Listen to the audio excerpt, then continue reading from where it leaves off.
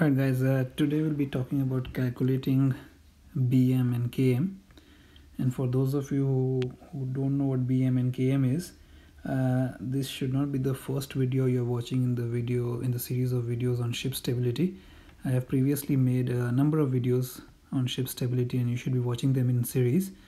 And I'll give you the links to those videos in the description section below. So make sure that this is not the first video you're watching. So you should, if you only have been watching all my previous videos, then you should be watching this. For those of you who have been watching this, I'll give you a quick recap of what BM and KM is and how can we calculate it. So look at the figure here that I've drawn, and since it's a recap, I've drawn a small figure here.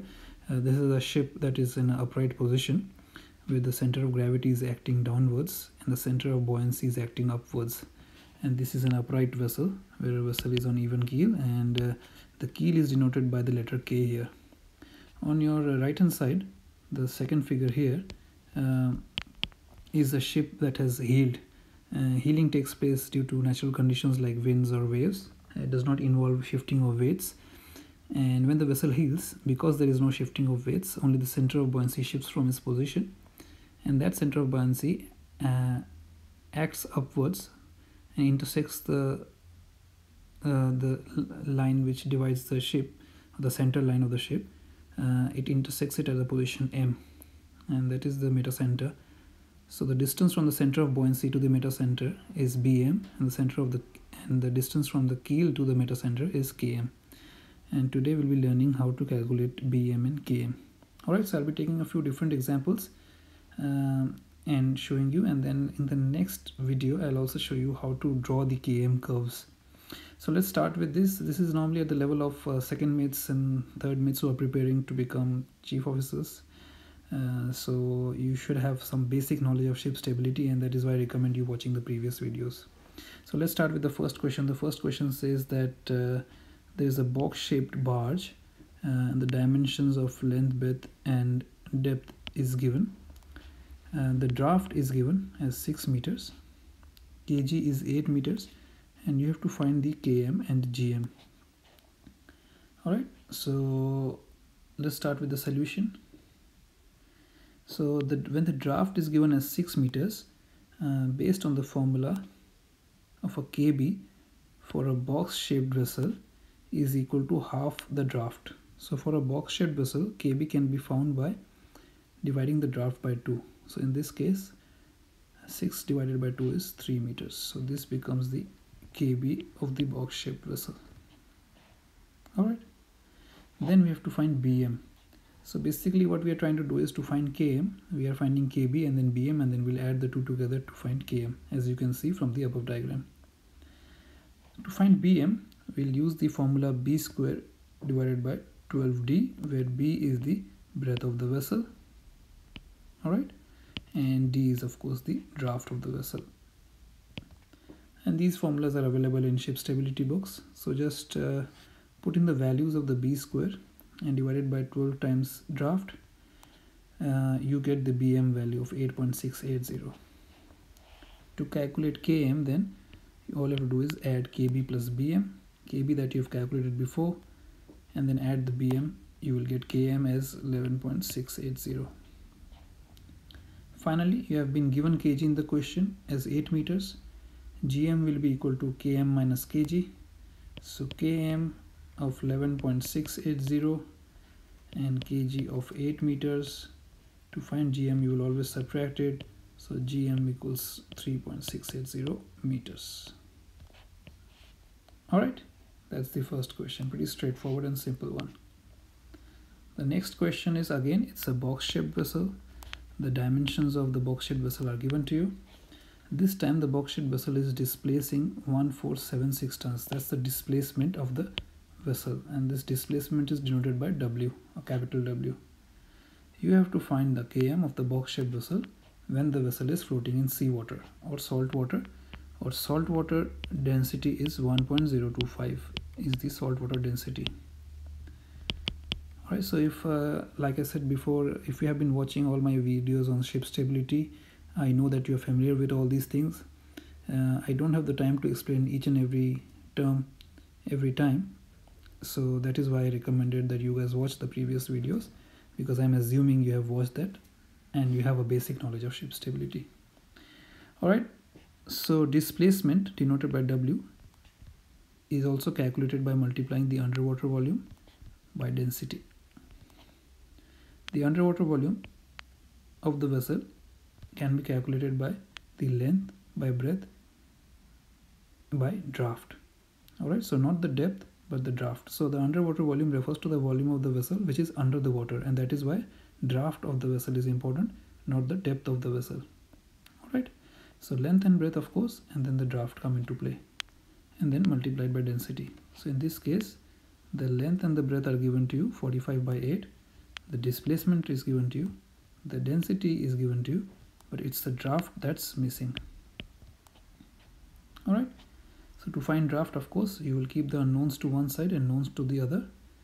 So this equation then becomes draft equals 1476 divided by 45 by 8 by 1.025, which gives you a draft of 4 meters. Now, as shown previously, kb of a box-shaped vessel is nothing but draft divided by 2. So 4 divided by 2 is 2 meters. That's your kb. Bm, as I showed you before, is calculated by the formula b squared divided by 12d. B squared is 8 multiplied by 8, as you can see in the question, and 12 by 4. D is the draft, 8 is the breadth. You get the Bm of 1.333 meters. Simply to find the Km in seawater, you add Kb and Bm that you have found before. 2 plus 1.333 gives you 3.333 meters. Then we move on to the third question, and again in this case here it's a box-shaped barge or a box-shaped vessel. Dimensions are given to you. The draft is also given to you this time, and it's a seawater draft. That means when the vessel is floating in seawater, that's the draft. You have to find the Km in relative density 1.015. Alright, so the seawater draft is given to you, but you have to find the Km when the vessel is in the relative density 1.015. So RD stands for relative density. Again, displacement denoted by W is equal to underwater volume multiplied by density. In this case, the length and the breadth is given to you, the draft is given to you in seawater, and so is the density of seawater is known to you. So the displacement in seawater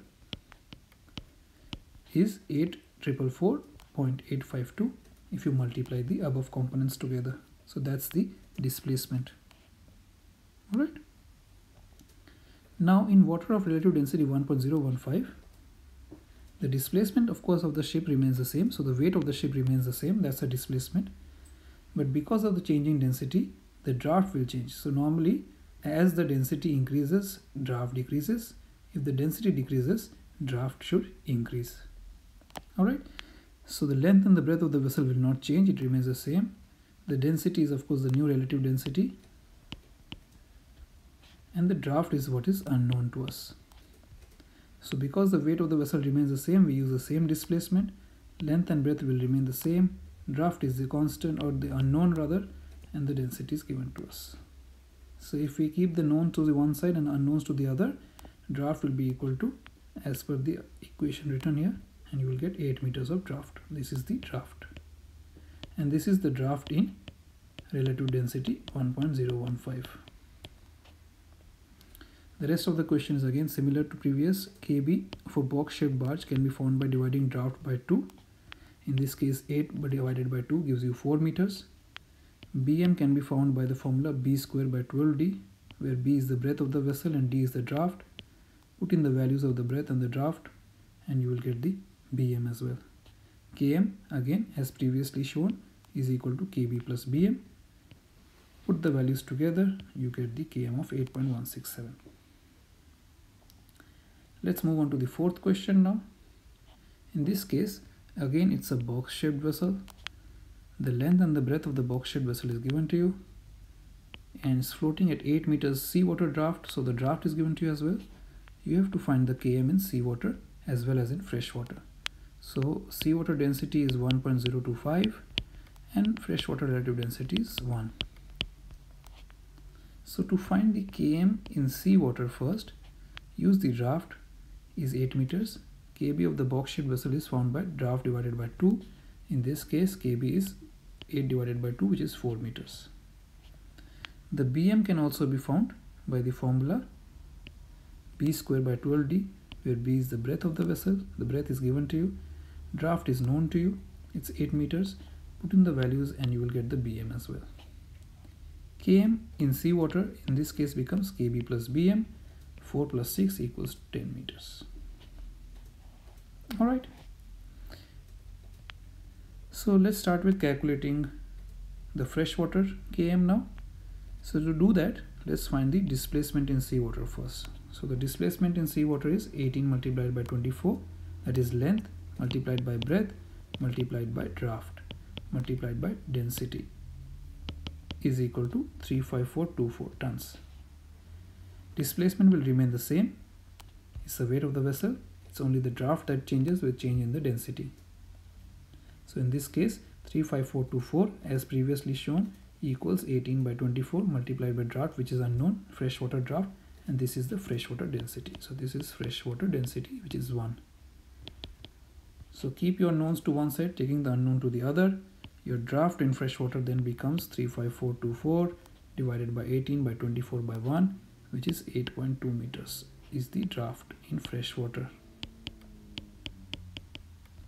Again, kb of a box shaped vessel can be found by dividing draft by 2. So 8.2 divided by 2 is 4.1 meters.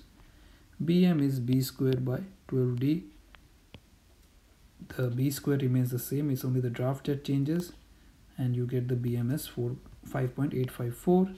So km in freshwater will be equal to kb plus bm in freshwater, which is equal to 4.1 divided plus 5.854, which is equal to 9.954 in freshwater. Finally, the last question, and again the last question here deals with a box shaped vessel. So you have to find the gm of a box shaped vessel. The length of breadth is given to you, so length by breadth is given to you.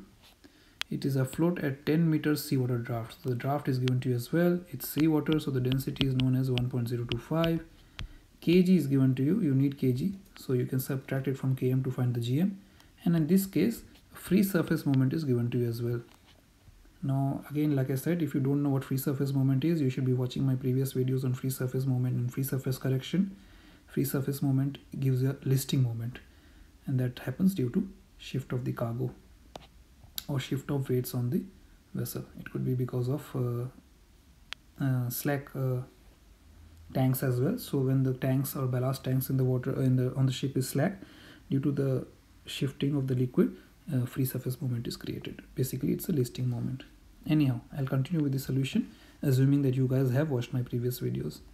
So in this case, displacement will again equal to length by breadth by draft multiplied by density in seawater, which gives us a displacement of 22140 tons. The draft of 10 meters is given to us.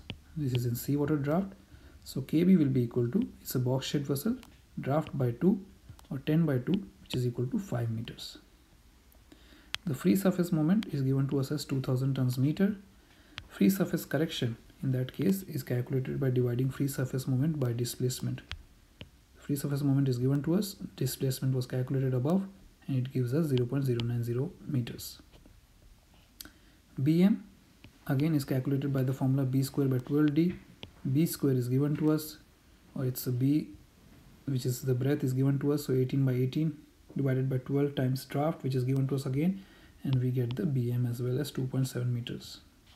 So km again equals kb plus bm. So kb is 5 plus 2.7 of bm equals 7.7 meters of km.